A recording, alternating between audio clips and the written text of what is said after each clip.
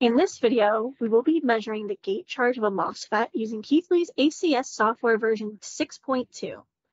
Both MOSFETs and IGBTs are three-terminal devices used in switching and signal amplification. Despite the similarities in their usage, MOSFETs and IGBTs operate very differently. For example, an IGBT can handle very high voltage and power, while a MOSFET is much better suited for very high frequency applications.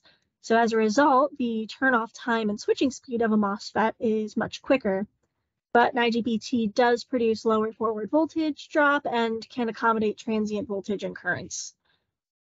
The switching speed of a device is affected by internal capacitances and are typically specified in datasheets, but the gate charge of a device can also be used to assess the switching performance of a MOSFET. So what is a gate charge measurement?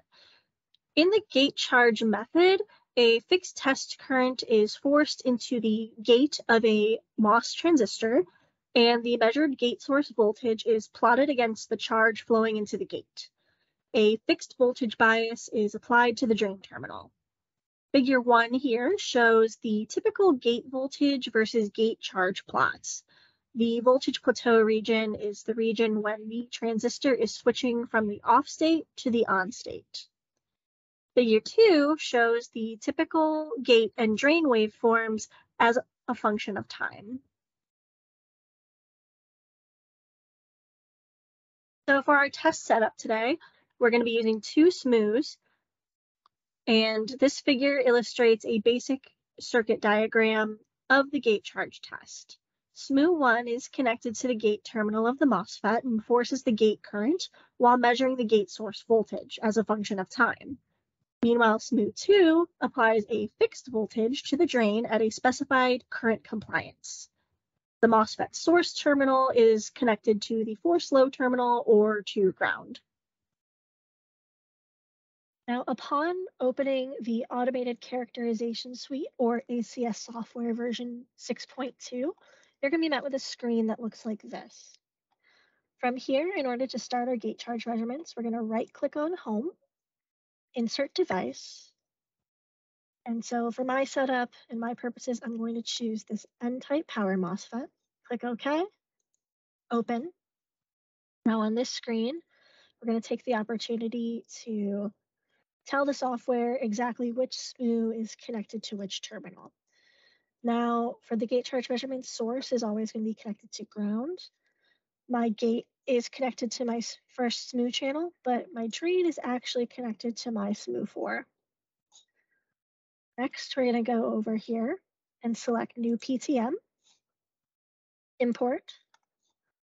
And from the PTM library, we're just going to scroll down and select gatecharge.py and open. Now, this is the gate charge measurement PTM. So from here, we're just going to add our inputs to the input table.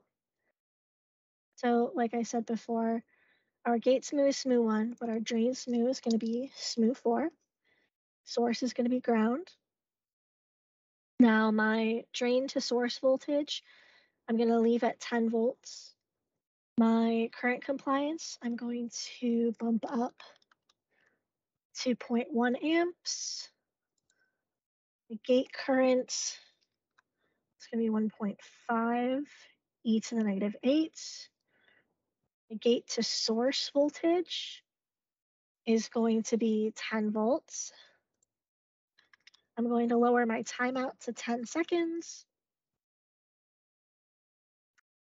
Now that we have all of our parameters in the input table, the next step is to determine what the C offset value is, or our capacitance offset. And to do that, we're going to run the test with an open circuit. Now that the test is done running, we're going to go over to the Data tab, and we're going to capture the CF value. This will be our capacitance offset. Go back to Setup, and just paste that in. Now we can run the test for real, with the device installed properly and the circuit fully closed. At which point, we'll run the test again. Now that the test is finished running, we'll go to data, and you can see all of our data is filled in.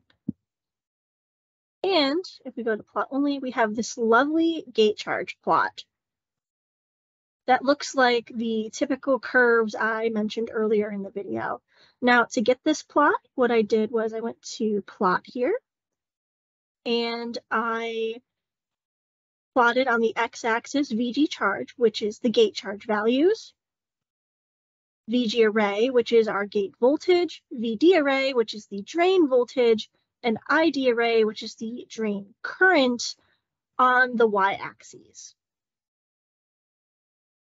And that's really how simple it is to do gate charge in ACS.